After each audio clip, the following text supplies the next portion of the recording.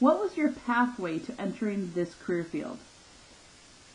Yeah, so early on, like high school and middle school, I would always just dabble with normal like MySpace stuff.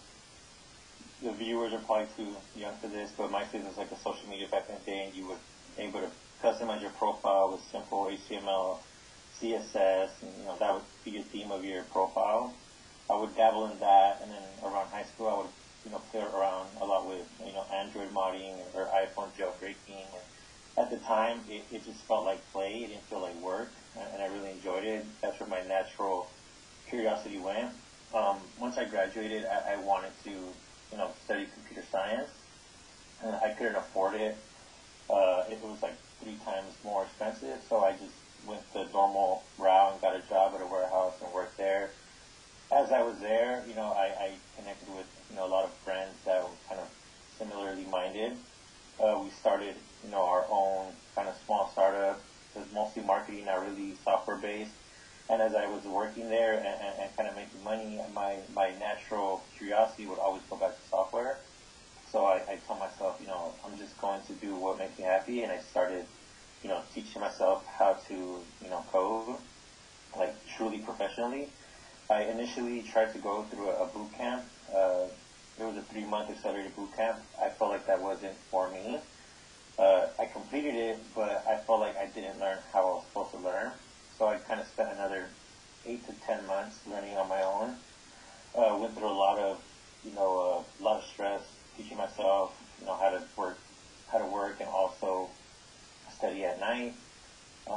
And throughout that process, I realized, it might be hard to even get a job, without a degree. So I kind of basically had to find someone to give me a chance. One thing I did was I got my fundamentals straight. So I learned, the first principles of programming, how to learn, common interview questions, stuff like that. And then I just started applying. I applied at over 229 companies. One said yes. That first company being Tallwave. They gave me a chance. But to them, they thought I had all this experience, but I didn't. And as I arrived there, I realized I was actually, humbly speaking, steps ahead of most of the developers there. And I think that was just because of the work I put in, at night and weekends that kind of got me ahead.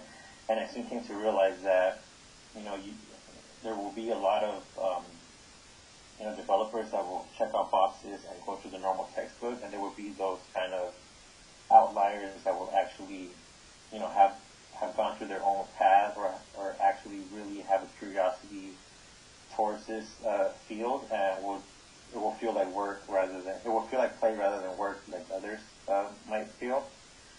So once I was in there, it was much easier. Initially, I had a huge, imposter syndrome where I felt like I was a fraud. But as I kind of started working there, I realized that, I was in the right place. And once I got in, it was much easier to get other jobs. I had, recruiters reach out to me and just, consistently have work, even, freelance work. So I'm always busy and I'm building all the time and I'm having fun. And at this point, it doesn't feel like work. It just feels like play. But I do have moments where, I bang my head on the keyboard still, but that's part of the process. And once I solve that problem or deliver that shipping build, it's very fulfilling.